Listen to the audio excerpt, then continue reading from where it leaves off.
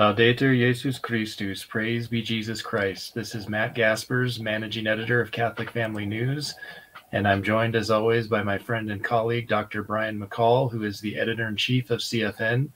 Hello, Brian. I wish you a blessed feast of Our Lady of the Rosary. I hope you're having a good day. Yes, a wonderful day. Great 450th anniversary of the reason for that feast, the Battle of Lepanto.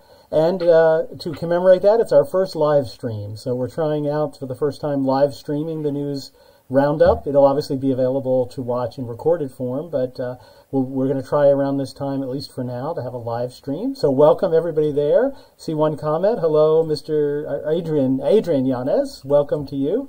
We're glad to see people here, and I've got a great show for you. All right. As always, Matt will start us off with a little bit about the saints of this week. Yes, first I'll give us a brief introduction to our stories. So our stories this week are going to include updates on two initiatives originally launched by Pope Francis in 2019, both of which relate to his rather naturalistic vision of human fraternity, one involving the sphere of economics and the other in the educational sphere. And viewers will probably be familiar with them, listeners as well. Secondly, we're going to look at a new and massive report detailing decades of clerical sexual abuse in the nation of France, which covers the years 1950 to 2020. And I believe, if I remember correctly, the report is some 2,500 pages long, so very comprehensive. It's been in the works for a couple of years. We're also going to do some continuing coverage of the Apostolic visitation of traditional Carmelite convents, specifically here in the United States. And we have some updates, some kind of crucial updates to share with you in that regard. And we will close on a positive note. A Swiss bishop who has decided to spend his retirement years with the SSPX, we've mentioned him in previous broadcasts, he has granted a new interview, so we'll be going over some of the highlights from that interview. Before all that, as Brian said, and as we always do, we'll take a brief look at the Church's liturgical calendar and spend a few moments pondering the things that are above, as St. Paul says. So today, as we've mentioned, is Thursday, October 7th, 2021, and it is the Feast of Our Lady of the Rosary. It was originally instituted as the Feast of Our Lady of Victory in honor of the victory of the Holy League, or the forces of Christendom that had come together under really the leadership of Pope St. Pius V and defeated the invading Muslim Ottoman Turks at the famous naval Battle of Lepanto, which took place today, October 7th, in the year of our Lord, 1571. And that victory, many historians believe, was really the beginning of the end of the Ottoman Empire. Over the next few centuries, it declined steadily and eventually was dissolved, I believe, during the First World War, if I can remember correctly, or shortly thereafter. Well, as a result of the First World War. Yes. And did you want to add anything further about that battle, Brian? Yeah, no, it's really, again, today marks this 450th anniversary, which is really worth commemorating. And it was an extraordinary battle because it was called for to save Europe by the Pope, who was Pope St. Pius V at the time. And he called upon Christian forces to come together to battle this threat, which was really an existential threat to Europe as a whole. And remember, yes, Europe was already weakened because it had been divided by the Protestant Reformation, which was in full swing at this point in Europe. But the Pope actually was able to reach out to even some Protestant nations, were able to send some representatives to the Holy League, to this force to fight against them. Even England sent some, and really was an extraordinary event. They were outnumbered. The Christian forces were really severely outnumbered. But Pope St. Pius V had called upon Christians to pray the rosary for this battle. And that's why originally, as Matt said, the feast was called Our Lady of the Victories, because it was to mark the celebration of victory. But then later the title changed to Our Lady of the Rosary, because it was the rosary that did it. And the reports of the battle say that the soldiers had rosaries tied around their arm on the ships as they encountered the Turks, the Muslims in the Bay of Lepanto. And here's a brief picture I found representing sort of the battle at Lepanto, sort of pulling together the Holy League and the Alliance. Yes. So it is a great solemnity of Our Lady, which permission is given to transfer the feast to the Sunday. So you may have, or you may this coming Sunday, see it at your traditional Mass, because it is such a great feast. Even though it's a feast of Our Lady, you're permitted to transfer it to the Sunday. Yes, and as those watching us on YouTube can see, in my background is a banner of Our Lady of Guadalupe, and there's actually an interesting connection between Guadalupe and the Battle of Lepanto, which our friend and contributing author Kennedy Hall details in an article in our October 2021 print edition. It's also available in e-format if you're a subscriber. So essentially, the lead ship of the Holy League was led by Don Juan of Austria, and he actually had a copy of the original image of the tilma of Our Lady flown on his, the flagship leading into battle. So Our Lady was literally leading the charge against the invading infidels and obtained the victory for the Christian forces. So Our Lady of Guadalupe and Our Lady of Victory, pray for us. Yes, as many people have said, and Ad Volantas, as you pointed out, Padre Pio said the rosary is our weapon. This is really the last resource that's been given to us in these times. So. Yes. But there were some other saints. Saint Bruno, a great feast this week also, the founder of the Carthusians. Yes. Carthusian was also this week. Been a big week. We had the Guardian Angels on October 2nd. Saint Therese of Lisieux, the great Carmelite doctor of the Church, on October 3rd. She'll come into play very much in one of our stories today.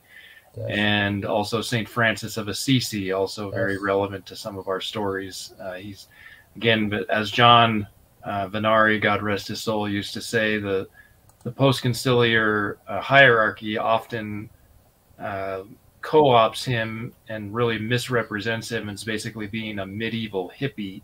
And sadly, Pope Francis is probably the one most guilty of that. So we'll see how that applies in one of our stories. And just a brief reminder before we jump into our first story, this coming Sunday is the official opening of the Synod on Synodality. It's happening, folks. The opening Mass will be offered in Rome on Sunday, October 10th. And so buckle your seatbelts. We'll have lots to cover over the coming months and sadly years that this thing is going to be going on. It's not scheduled to conclude until the end of October 2023, if you can believe it. So we will need the virtues of fortitude and patience to get through it. Yes. All right. So our first story today, as I mentioned, involves two kind of bizarre initiatives launched by Pope Francis originally in 2019. I'll be covering the first one, and Brian will take the lead on the second. The first, as viewers may have heard of, is called something called the Economy of Francesco. And Pope Francis earlier this week, let me pull up the address here.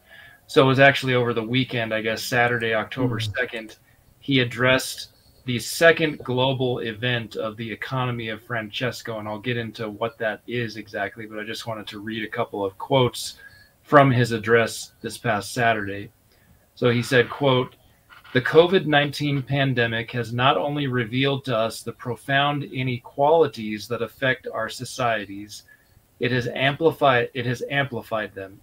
Since the appearance of a virus from the animal world," pause there, "we actually have very definitive proof now that it was not a naturally arising virus, that it was developed in the lab in Wuhan in China and basically released on the world in as early as October, actually, of 2019.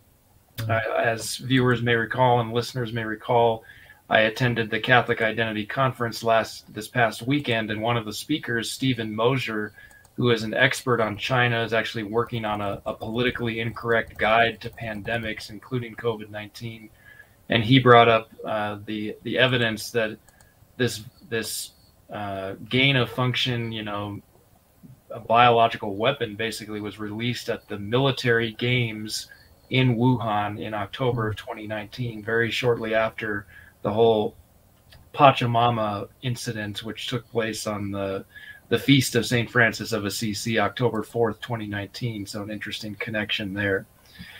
But anyway, picking up this quote from the Pope again, he says, "Since the appearance of a virus from the animal world, our communities have suffered a great increase in unemployment, poverty, inequality, hunger, and exclusion from necessary health care." Well, again, pause. I think most of those things have been caused not by the virus itself, but by the reaction to the virus, these draconian lockdowns and such. But notice how he's, playing on it. That's just a naturally arising virus that's led to all of this. And the cause is really, our irresponsible way of living. I think that's the implication. So he goes on to say, this is even more astounding. "Let us not forget that a few have taken advantage of the pandemic to enrich themselves and close themselves off." Well, if anyone is guilty of doing that, it's certainly the pharmaceutical companies, as I think Brian would agree, who have produced, what Archbishop Vigano calls the experimental gene serum. So I'm not sure who Pope Francis has in mind, but those are the people who come to my mind immediately. He also focuses on a couple of times on referring to our Mother Earth, which is what the word Pachamama actually means. It means Mother Earth. So he says in this address from Saturday, "Today, our Mother Earth is lamenting and warning us that we are approaching dangerous thresholds." So again, as he's done before, he's personifying the earth as if it's a living person rather than just part of God's creation. That's impersonal. So he's writing to these young entrepreneurs and economists. He says, "You are perhaps the last generation that can save us. I am not exaggerating. In light of this emergency, your creativity and resilience imply a great responsibility. I hope you can use those gifts to correct the mistakes of the past and lead us towards a new economy that is more inclusive, sustainable, and supportive. We must work together," he says, "and dream on a large scale. With our eyes focused on Jesus, we will find the inspiration to design," wait for it, "a new world." He didn't include order, but he might as well have. "A new world and the courage to journey together towards a better future." So what exactly is this economy of Francesco? Originally, it was an event announced by Pope Francis in May of 2019. He wrote a letter to, quote, "to young economists and entrepreneurs saying, quote, I am writing to invite you to take part in an initiative very close to my heart, and an event that will allow me to encounter young men and women studying economics and interested in a different kind of economy, one that brings life, not death, one that is inclusive and not exclusive." That brings to mind the whole, the inclusive capitalism. I forget the full name. Council for Inclusive Capitalism. There you go, yes. One that is humane and not dehumanizing. He goes on to say, "an event that will help bring us together and allow us to meet one another and eventually enter into a covenant," in quotes, "to change today's economy and to give a soul to the economy tomorrow." And then this connection to St. Francis of Assisi, he explains, "Surely there is a need to reanimate the economy." Again, this is his letter from May of 2019, launching this initiative. He says, "And where better to do so than Assisi, which has for centuries eloquently symbolized a humanism of fraternity.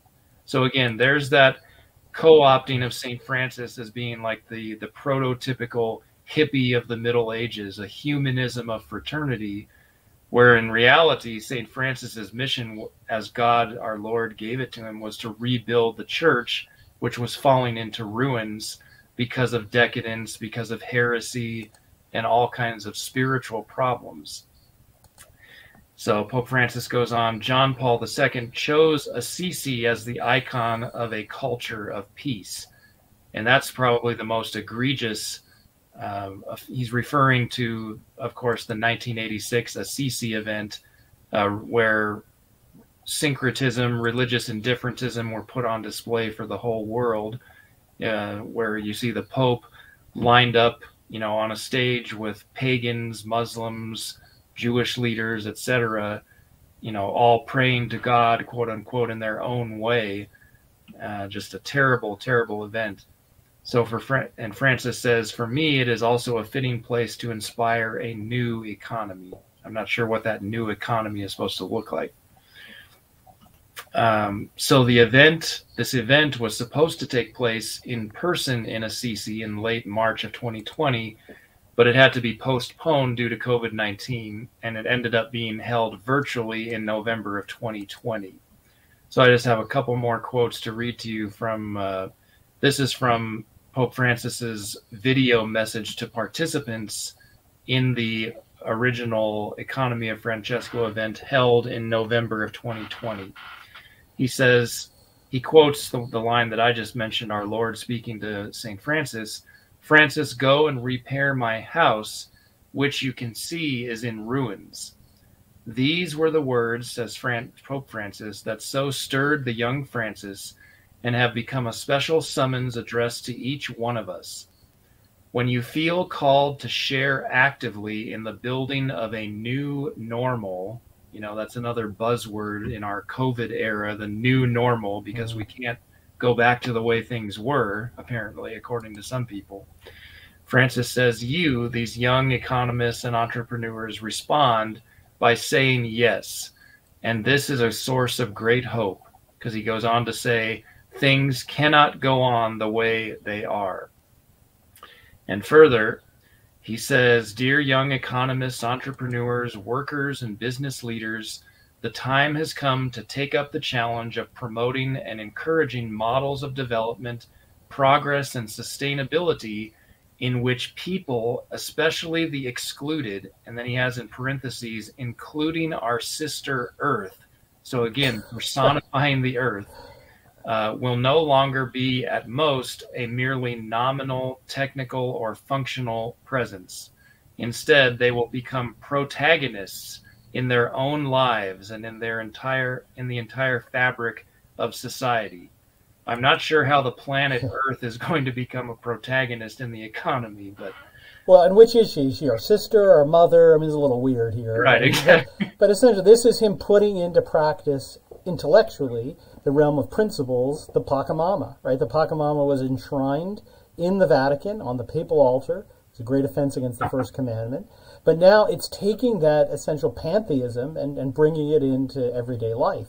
Right. Now, are we saying that everything's great with the economy? Obviously not. Our economy is basically a socialist economy because the socialists realized they couldn't conquer us militarily. They couldn't conquer freedom militarily. So they essentially have co-opted big transnational globalist corporations who on the Chinese model are willing to work with the socialists, the Marxists, for their own personal profit, but to essentially cooperate and form a centrally planned economy, which is what socialism is, but sort of through the willing cooperation of these big socialist, essentially, companies. And this was the goal of China. When China changed its policy in the 1980s, they basically said, okay, the Soviet model's not working. This is the 40-year plan that they've been on to do this. And so the problem is he sees that there's a problem in the world, but instead of pointing out what it is, Marxism, that needs to be undone to go back to local, regional, national freedoms of economic freedom that the church has always supported, he wants more of the same. He's sort of promoting that which has gotten us into this globalist mess. And that, as always, is the problem with what Francis is suggesting in this realm. Yes, so on a on a final note, before we move into the second prong of this naturalistic human fraternity, which touches in the educational sphere, which Brian is certainly our resident expert there. He's a tenured professor in the university setting. But so at the end of this November 2020 event, which was held virtually because of COVID, the participants, I assume the leadership, whoever they are, issued what they called a final statement and common commitment, which is essentially boils down to 12 requests. And I just want to read the opening of this. So they said, we young economists, entrepreneurs, and change makers of the world, summoned to Assisi by Pope Francis in the year of the COVID-19 pandemic, want to send a message to economists, entrepreneurs, political decision makers, workers, and citizens of the world. Citizens of the world, interesting phrase. And this is essentially what they're asking for. You know, they have to do, I'll just read a couple of them. Number one on the list, we ask that the great world powers and the great economic and financial institutions slow down their race to let the earth breathe. So again, personifying the earth. COVID has made us all slow down without having chosen to do so. When COVID is over, we must choose to slow down the unbridled race that is suffocating the earth and the weakest people who live on earth. The one that really caught my attention in this list of 12, however, was the last one, which reads as follows. Finally, we ask for everyone's commitment so that the time prophesied by Isaiah may draw near. They shall, and then it quotes from Isaiah chapter 2, verse 4, they shall beat their swords into plowshares and their spears into pruning hooks. Nation shall not lift up sword against nation, neither shall they learn war anymore, end quote. Now remember, you know, Father Gruner, God rest his soul, who led the Fatima Center for so many years, he used to refer to this verse as coming, it will come to pass during the triumph of Our Lady's Immaculate Heart and the period of peace, the supernatural peace promised to the world if the consecration of Russia is actually done, when it is done. But this statement puts it in very naturalistic terms that it's somehow something we can bring about rather than God in his power through Our Lady. They say, we young people can no longer tolerate resources being taken away from schools, healthcare, our present and our future, to build weapons and fuel the wars needed to sell them. We would like to tell our children, it concludes, that the world at war is finished forever.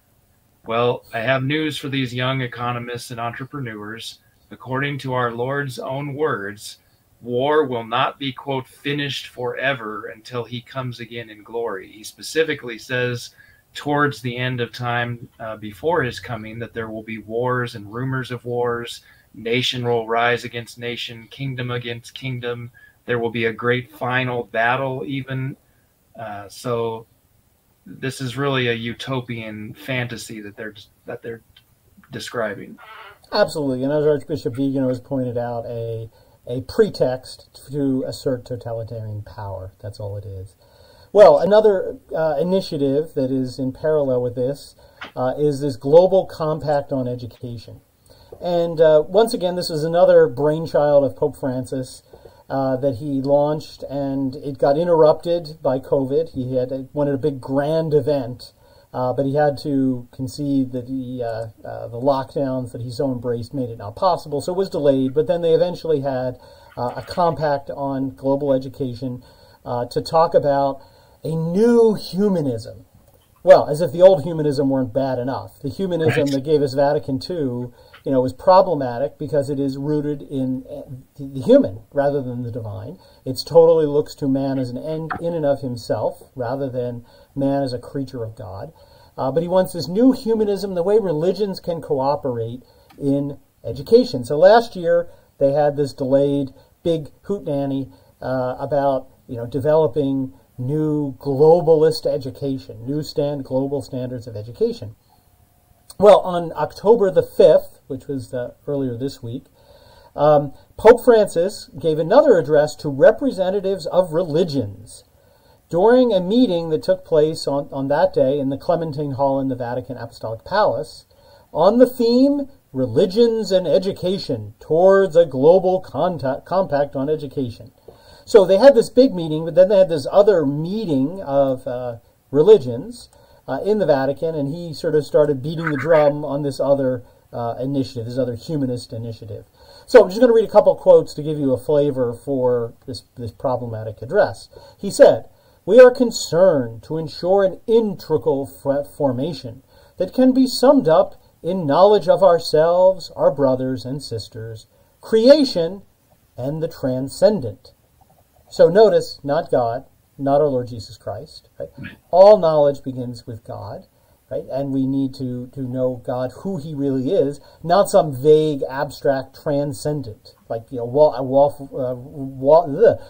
Waldo Emerson sitting on his pond, Right. contemplating some drug-trip transcendence. So Jesus Christ is missing while we're looking in our own navels, looking at ourselves. Going on, we cannot fail to speak to young people about the truths that give meaning to life. Well, you fail to speak to them about those truths. You obscure them. If in the past our differences set us at odds, nowadays we see in them the richness of different ways of coming to God and of educating young people for peaceful coexistence in mutual respect. So this is pure and simple Iranism, syncretism.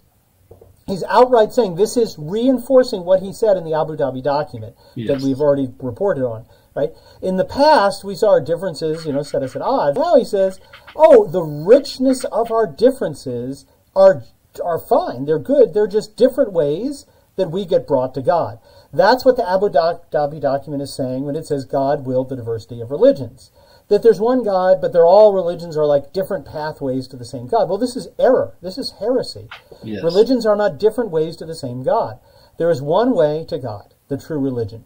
The other religions are ways away from God. Now, again, as the church has always said, it is possible, although unlikely, for someone in one of these false religions who was invincibly ignorant to find a way to God's mercy to be saved. But they are saved in spite of their false religion, not because of, not on the path. Because basically they pushed against their false religion and its logical conclusions, and they reached out to God, not knowing everything about him, that they might, in theory, although as Pius IX said, we can't even hope for it, be saved.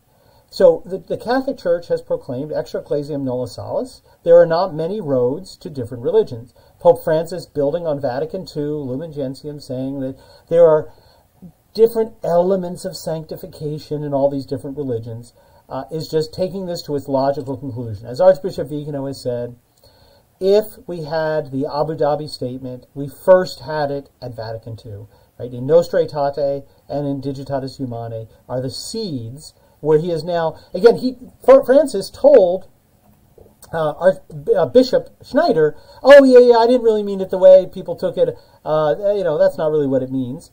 And Bishop Schneider said, you're going to correct it. No, well, not only is he not correcting it, he's doubling down on it now. This is essentially a recapitulation of that statement. Shocking. Well, then he gets on a little bit to education. He says, education commits us to love our Mother Earth. Here we go again. In other words, love the Pachamama. Yes. To avoid the waste of food and resources and to share more generously the goods that God has given us for the life of everyone. I think of what one thinker, not a Catholic, used to say, God always forgives. We occasionally forgive. Nature never forgives. So again, this pantheism that we saw on display in St. Peter's, the papal altar, is part of this globalist philosophy. They want a pantheistic, New Agey religion to satisfy that innate natural need for religion in man as part of their totalitarian economy of Francesco. So these are hand in glove. Right? This sort of pantheistic world religion is hand in glove with the New World Order, and they want to bring it to education to ruin it even further. Education's already destroyed by the Marxists, but he wants to destroy it even more. So one final note, I actually went to a little get-together to meet a new congressional candidate who's running for congressional district in Florida on Tuesday. Anthony Sabatini, his name is. He's currently a state rep. He's running for Congress. Said some really, really good things. First thing he said is, okay, education. First thing we need to do is just dismantle all the public universities. We need to defund them all. They're lost. They've been taken over by Marxists. Why are we paying for them? Defund them and found some real universities that actually teach the truth. He's not far off. I mean, education has been ruined by humanism, and Francis wants to bring more of the same to a school near you. Before we move on, I just wanted to briefly mention, I wish that Francis would read or reread Pope Pius XI's encyclical on the subject of education, Divini Ilius Magistri. We had a wonderful series in CFN, what was it, last year or the year before, by Father David Sherry, of the Society of St. Pius X. And in that encyclical, Pius XI makes it very clear what the true purpose of education is. He says it is to produce men and women, quote, who think, judge, and act constantly and consistently in accordance with right reason, illuminated by the supernatural light of the example and teaching of Christ.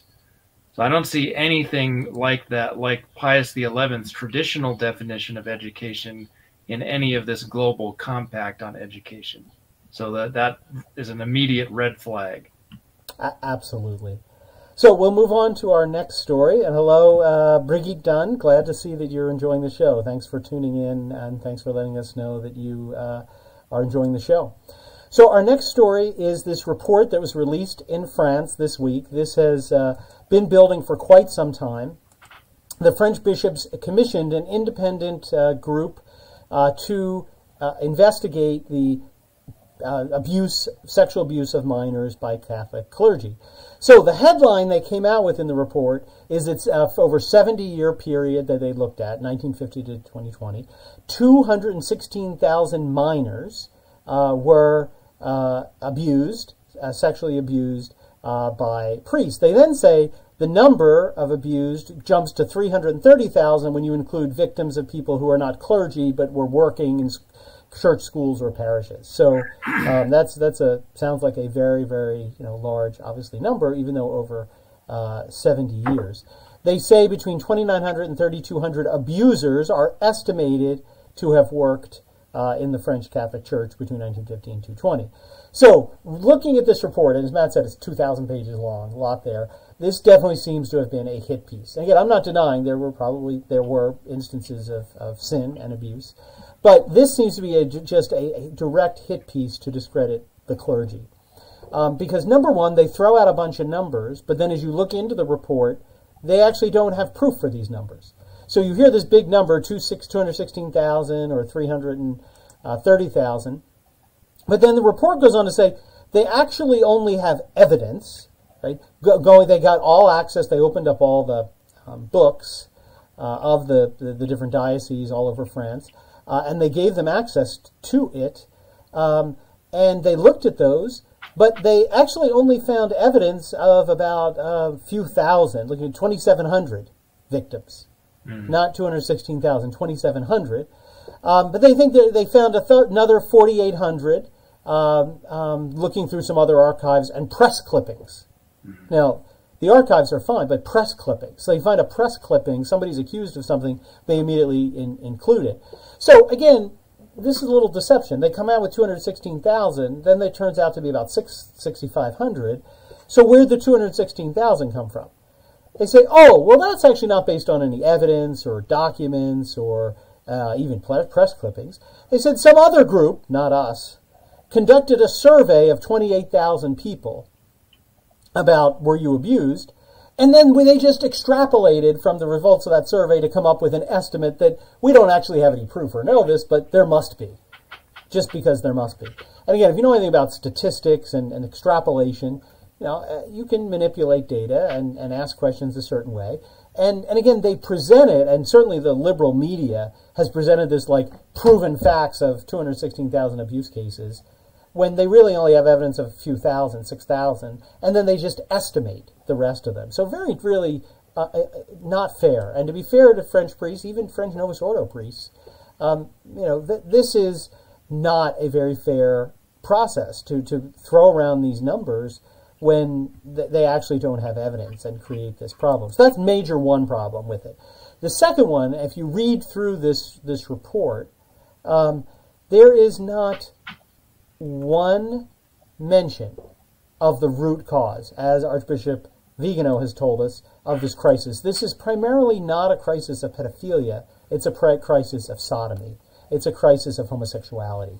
Yes. And as it was studied in the American case with actual cases, not estimates, over 80 to 85% of cases of abuse of minors were male on male. They were sodomic abuse, not male. Again, that's not to say that abuse of a young girl is good. It's certainly bad. But the overwhelming number of the cases are driven by sodomy. Also notice, as with the McCarrick case, many of those abuses were men on men and were not of children. They were actually against, male adult seminarians. And they don't even get into that at all. So they want to sweep under the rug. Supposedly a report that's going to fix everything wants to sweep under the rug the elephant or the serpent in the room, and makes no mention or any statistics in all their estimates how many of these were homosexual predators. That no mention whatsoever. So really it just seems another chance for the liberal media to delight in some survey. And again, that's not to deny the crisis. As Archbishop Vigano pointed out, McCarrick, there are these bad actors since the teaching on homosexuality has been weakened, that have been emboldened to do more, and it's there. But it is also exaggerated to attack the church and to tear the church down. And I think that's definitely what's going on in this report. Yes. So I don't know, Matt, if you have any final comments before we go to our next story. No, I don't think I have anything to add. We do have a couple of what I call just news briefs, not too terribly long, but a couple of things we did want to mention. Brian has the first one. Yeah, this was a shocking story. When I saw this one, was really amazing, because we know, and really because it gets to the integrity of the sacraments. We know that only a male can be ordained a priest. And if someone purports to be ordained a priest, who's not a priest, they are not validly ordained. They do not have the sacred character, and they do not confer any sacraments at all, whatsoever. Yes. And it's completely null and void. I guess the phrase that you could use to sum up this news item is transgender infiltration. Yes. So that's sort of a background to what's going on here. And what the story is it has been revealed that the bishops are aware in this country that there are transgendered, so people who are biological women, who are not, according to the church, able to become priests, have been sneaking into and going to seminaries. And in fact, the Bishop of Milwaukee, who is Archbishop Jerome Listecki, wrote to the United States Conference of Catholic Bishops, right, saying that the bishop should consider requiring DNA tests or physical exams of all seminarians to ensure that they're actually men. I mean, this is sort of how bad we've come. Now he explains, quote from his letter, "Recently, the Committee on Canonical Affairs and Church Governance was made aware of instances where it had been discovered that a woman living under a transgendered identity had been unknowingly admitted to the seminary or to a house of formation of an institute of consecrated life." Right? So someone really dropped the ball there. I mean, that's an egregious failure yes, to vet the person. Absolutely. The individual's sacramental records, he goes on to say, had been fraudulently obtained to reflect the woman's new identity. So these people are forging sacramental records, which are not being caught, and people. And again, not saying you seem a little strange, right? Nobody. Now again, he says totally unknowingly, nobody knows. I'm a little skeptical of that claim, that nobody knew about this. I think there probably were some that were looking the other way, because this is again how the liberals and the modernists progress. They give communion in the hand, even though it's illegal, and then get it regularized later. I don't doubt that there are some people who are letting in the door because they want this to happen. But taking him at his word, it was unknowing, but it happened. Right? Now, he claims, and again, I don't know how he can know this, in all instances, nothing in his individual's medical or psychological reports had signaled past treatments or pertinent surgeries. And then he says that none of them received holy orders. Now again, how can he say that? Up until like last week, nobody thought they were even in the seminaries. He says, oh, they fooled us because nobody could tell.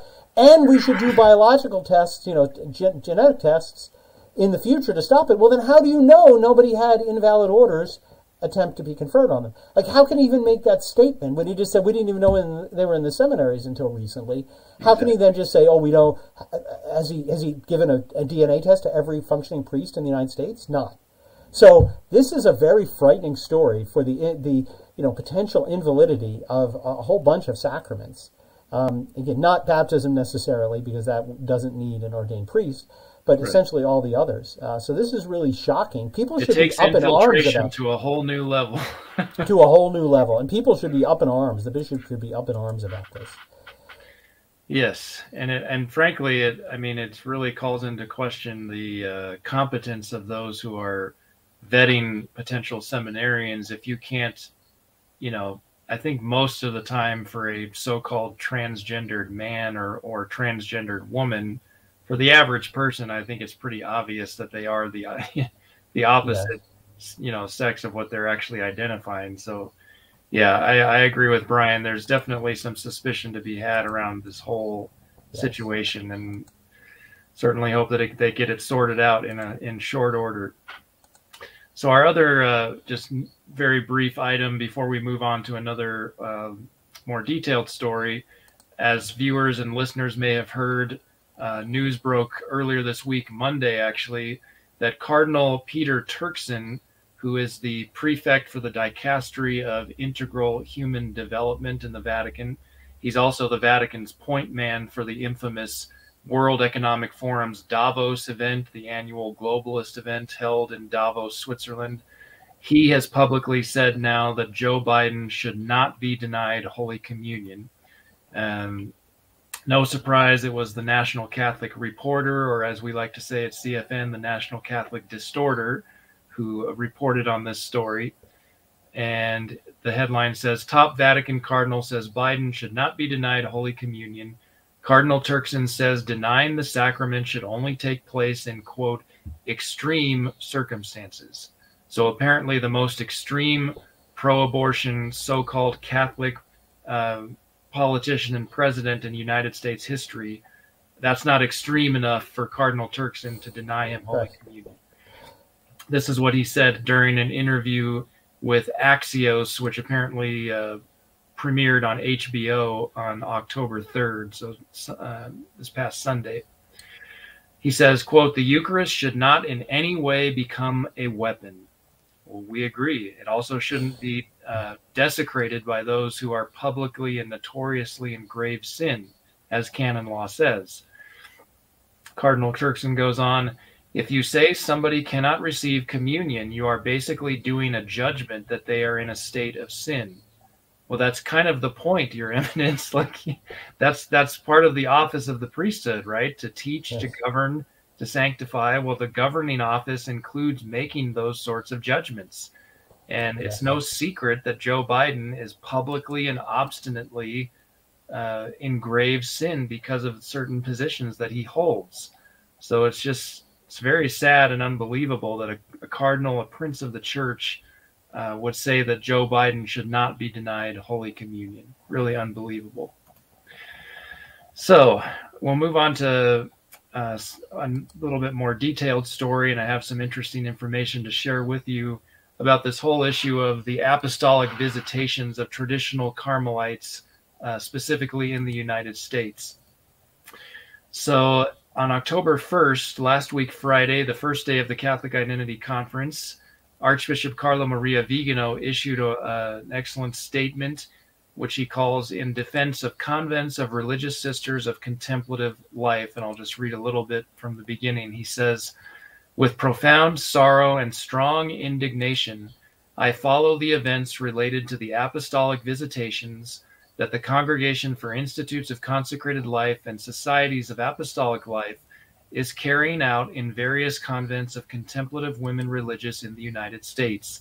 He's referring, of course, as we reported last week, to the Carmelite monasteries in Pennsylvania, the one in Fairfield in particular, particularly was just finished up their visitation when we reported last week, and also the kind of the mother house of the traditional Carmelite convents in the United States in Valparaiso, Nebraska. I believe they've also had a visitation recently. So Archbishop Vigano goes on, the manner in which these apostolic visitations are conducted in violation of the canonical norms and the most elementary principles of the law, the intimidation and threats that characterize the interrogations to which the nuns are subjected, and the psychological violence exercised over the members of these convents against the principles of charity and justice that ought to inspire the action of officials of a papal dicastery, all of these, Vigano says, reveal in all its disturbing evidence the prejudice of the persecutory intentions of the visitators, who are cynical executors of the orders already given by the prefect Cardinal João Braz de Avis and by the secretary Archbishop Jose Rodriguez Carballo, following Bergoglio's precise instructions. So this seems to be, I think what he's getting at is it's definitely tied to Traditionis Custodes. It's also tied to the instruction, what he calls the infamous instruction Cor Orans, which is a very radical change to the way that religious life, an understanding of religious life and the way that it's meant to be carried out. So let's see here. We also have, I just wanted to drive home the importance of having traditional contemplative souls in the church, praying for the church. It's providentially throughout this week. I enjoy the devotional book Divine Intimacy, as some viewers may know, because I've brought it up before. So this is from yesterday's meditation called Apostolic Prayer. And it says in part, if God has willed the distribution of grace in the world to depend upon the prayers of men and women, obviously, and if people today pray so little, now this book was written originally published in 1953. So think about how much more applicable this is in 2021. If people today pray so little, many indeed, and perhaps most of them not at all, and how much more true is that today than in 1953, it is extremely necessary to have in the church souls who are totally consecrated to prayer. By their lives of continual prayer, adoration, and unceasing praise to the Most High, these souls supply for the negligence and carelessness of many, and thus they reestablish in the world the balance between God's rights and man's duty, between action and contemplation. And it goes on to say, the prayer of contemplatives is the secret and guarantee of victory for those who struggle in the world, even as the prayer of Moses was the secret and guarantee of victory for Israel. It's referring back to the incident in the Old Testament when the Israelites were wandering in the desert, and there was a scene when they were going into battle against one of the Canaanite tribes, I believe it was, and as the scripture says, as long as Moses kept his hands raised and was praying, the Israelites were winning. But if Moses faltered in his prayer, the Israelites started to lose the battle. So very important for us to understand the importance of having devoted contemplatives in the life of the church. They are truly indispensable. So LifeSite News this week interviewed a Father Maximilian Mary Dean, who is a Franciscan friar of the Immaculate, was part of the order when it was sadly dismantled back in the fall of 2013, one of Francis's first major offensives against tradition after becoming Pope. And our friend Micah Hickson at LifeSite News has written an excellent summary of this interview. We don't have time to go into all the details, but her headline captures something interesting. In addition to the Fairfield nuns being persecuted currently, this priest that was interviewed actually revealed during the interview that Mother Angelica's own convent in Hanceville, Alabama, and some other foundations associated with it, were visited back in 2010, I believe it was, and they were treated in a similar fashion. Basically, this priest said at one point that the visitator, a woman religious, actually said, you know, all the nuns who had an inclination for the traditional Latin Mass were, quote, sent home because they didn't have a vocation. Well, those were probably the ones who actually did have a real vocation, but the hatred for tradition was so strong that their presence was apparently just odious to the visitators. Very sad. No, it's very sad, and this revelation is a good reinforcement why these visitations should be taken seriously and do not bode well. Because we have the Franciscans Immaculata, we now learn that this happened, and check the year, 2010. This Yes. was before Pope Francis. This Exactly. was supposedly under the heydays of Pope Benedict, that this radical nun was sent there to destroy Mother Angelica's. Again, they weren't traditionalists, they were conservative. They had a hybrid Latin Novus Ordo Mass, most nuns. Right. But saying anybody who was inclined towards it had to be sent home. That is clearly what was going on back in 2010, and that's, you know, clearly what is going to be on now. And we know that they destroyed what was built there. Again, Mother Angelica, for all of her faults, was very solid on Catholic doctrine, and really moved further and further towards tradition. But we know that that place was taken down. And There was a time in 2014.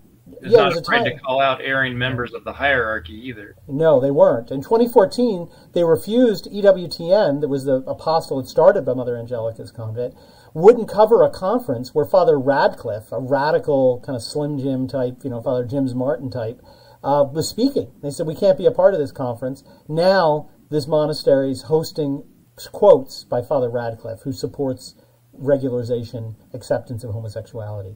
So these visitations have consequences. Yes. That's the real point that Dr. Hickson demonstrates for us. Right. And something else I wanted to share with our viewers, I'm sure they'd be very interested to know. I was a friend of mine who's close to the Fairfield Monastery forwarded me a message that was sent out to friends of the monastery from the Mother Superior, and it's dated October 3rd, the feast of Saint Therese of Lisieux. And here's a little bit of what she says. This is Mother Stella Marie of Jesus, who is the prioress of the Fairfield Carmelite. She's the Fairfield Carmel, I should say. She says, to our dear families and friends, praised be Jesus Christ. On October 26, 2021, our community received a notice informing us that we would receive an apostolic visitation from September 25th to the 28th. Given that this was totally unexpected, our good bishop, after listening to my concerns, gave me his blessing to go to Rome itself. So I think this is the first time that this has been made public, that Mother Stella Marie traveled to Rome to try and intercede on behalf of her community. Therefore, 3 of us, accompanied by Catherine Bauer, who is a laywoman who helps at the monastery, made the pilgrimage to the Eternal City. While in Rome, I also took the opportunity to write a letter to our Holy Father, Pope Francis, expressing our desire to continue to live our constitutions of 1990, and she explains in parentheses, that is the 1581 constitutions written by our Holy Mother, Saint Teresa of Avila. We were able at the same time to meet various trustworthy persons, to tell our story, to listen to their counsel, and gain their support. During this trip, our Lord granted us many graces, assuring us through the designs of his providence that he watches over and protects those whom he has called to belong to him. And then she goes on to say, by the grace of God and the strength, we were able to communicate to our nuns from our trip. Our spiritual family of the Carmel of Fairfield was able to weather a difficult moment in our monastic life. We have been galvanized as a community in a profound unity of purpose and mind. So it sounds like they are very firm in their attachment to tradition and have no intention of capitulating, and grounded in a sincere affection and charity for each other. Together, she says, we wish to remain ever faithful to our Carmelite charism, no matter what the cost. Well, That's wonderful. That's God great. bless Mother Stella Marie of Jesus, and let's continue to pray for them. yes, that they will remain faithful to that fortitude. Yes. Well, as Matt said, we're going to end with a very positive story. It's a story about Bishop Vitus Huonder, and you can see him there celebrating a mass, pontifical mass, in the traditional Roman rite. We've mentioned Bishop Huonder previously in the fact that when he retired as a bishop in Switzerland, he decided what he was going to do was to retire to a priory of the Society of St. Pius X and live the rest of his life in a house, a traditional house, and essentially only participate in the traditional liturgy and traditional Mass. And he's been there, and he also told us that before he did this, he went to Pope Francis and told Pope Francis where he was going to go live, and Pope Francis said, "Oh, yeah, that's great, go ahead." Just have to laugh. So he's been fairly quiet. He sort of made this move. He's retired there, but hasn't spoken too much publicly. But he did grant an interview on August 26th, which you can see online at the SSPX.org news site. And it's really a beautiful interview, him talking about this decision. So I just want to read one couple of comments from it. The interviewer says, "As a bishop, you have naturally chosen a motto. Your motto, Instauraria omnia in Christo, to renew all things or to strengthen them in Christ. That was the same motto as that of Pope Pius X. Why this choice?" So back before he became traditional, when he became a bishop, like Bishop Vigano, he was with the Conciliar Church, he chooses, though, this motto. The answer: it really is a connection with Pope St. Pius X. I was 12 years old in 1954 when Pope St. Pius X was canonized. I can still remember the picture of the Pope that we received during our catechism. This motto was written at the bottom of the picture. That made a deep impression on me and has been with me ever since. I know that in 1960-61, when the question of a council was in the air, because it had just been announced, there were various discussions at high school on the council, the expectations of the council, etc. And I remember that they said that the church must renew herself, etc. I answered them with this motto, and I said, yes, the church must renew herself, but according to the motto of Pope St. Pius X, renew all things in Christ. Really a beautiful story there, and saying that the way to renew the church is not through novelty, but through Christ, by returning to tradition. And it's interesting, I see his connection with Archbishop Vigano, that there was clearly a pious raising, period where both bishops were raised in a Catholic environment. And that allowed them, even though they became complicit with the Conciliar Church, to have their eyes open, as he has done. So he's asked, how's it going? You're now living in a house of a supposedly not canonically regular group of priests. And when you were just a regular old diocesan bishop, how's it going? Do you have any regrets? The bishop says, certainly I'm very happy with this choice. Perhaps it is important to know how all this happened, because there was a whole evolution. First of all, very early on as a priest, I had sporadic contact with the faithful tied to the society. But these were not very regular contacts. However, I had already gotten to know the society at that time. Then everything was happening with the movement in favor of tradition, una voce. Finally, as a bishop, I had the advantage of contacts with traditional faithful, and also with the priests. I had even received a visit from some of the members of the Society of St. Pius X. That is when I got to know them. Then I discovered the school here in Vangs, where I had ever been invited to crown the statue of Our Lady. This was later around 2012, 2013. And then he goes on to say how he discovered more, how he found the Mass, how he found the traditional breviary, and how he continued speaking with the society priests, and then eventually reached this conclusion, which he explains in the interview, to completely give up the new Mass, only say the traditional Mass, and only the traditional breviary.